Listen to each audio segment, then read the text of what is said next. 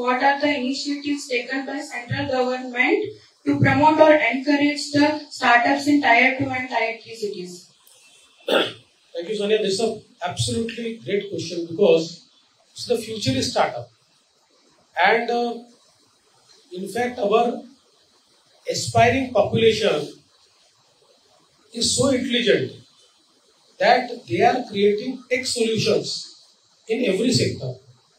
I mean, earlier we used to think that the solutions will be more in the fintech, but now solutions are coming more in agri-tech. So agriculture is one field where more and more startups are coming. And just to tell you that most of the startups in agriculture are coming from the people who are from Tier 2 and Tier 3 cities. So it is no more a Bangalore phenomenon.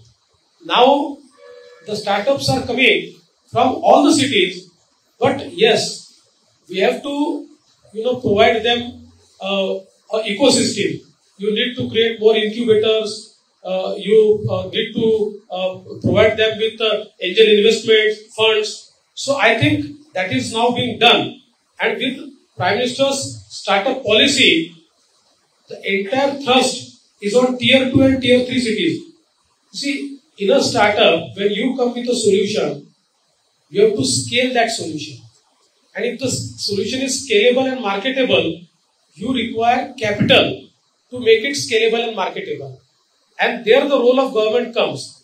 And with the new policies of our Honorable Prime Minister, it has become easy for a youth from Tier 2 and Tier 3 city to have access to the funds if he has a scalable and marketable startup.